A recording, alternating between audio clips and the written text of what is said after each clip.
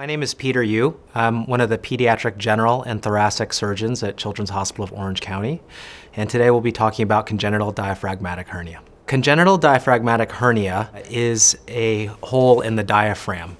It develops when a baby is developing in the womb, and it allows things that are inside the abdomen to pass through or herniate into the chest.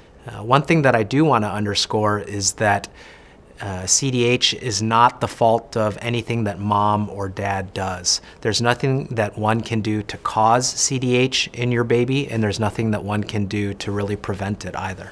A congenital diaphragmatic hernia is concerning because it is potentially a life-threatening condition.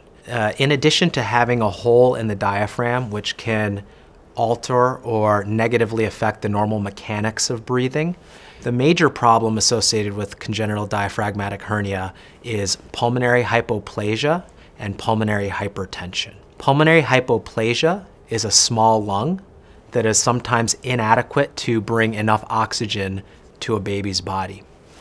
Pulmonary hypertension is abnormally tight squeezing of the blood vessels in the lung. This is important because the baby's heart then has to pump extra hard against these tight constricted vessels, and ultimately that can lead to heart failure and sometimes even death. After your baby is born, we'll use several measures to treat him or her.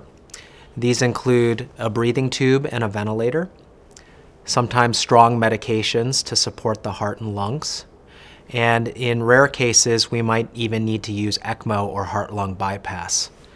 Ultimately, as a surgeon, I will fix the hole in the diaphragm, and I do that by making an incision on the abdomen, moving the intestines back into the abdomen, and then stitching that hole closed either directly or by using a prosthetic patch to cover the defect.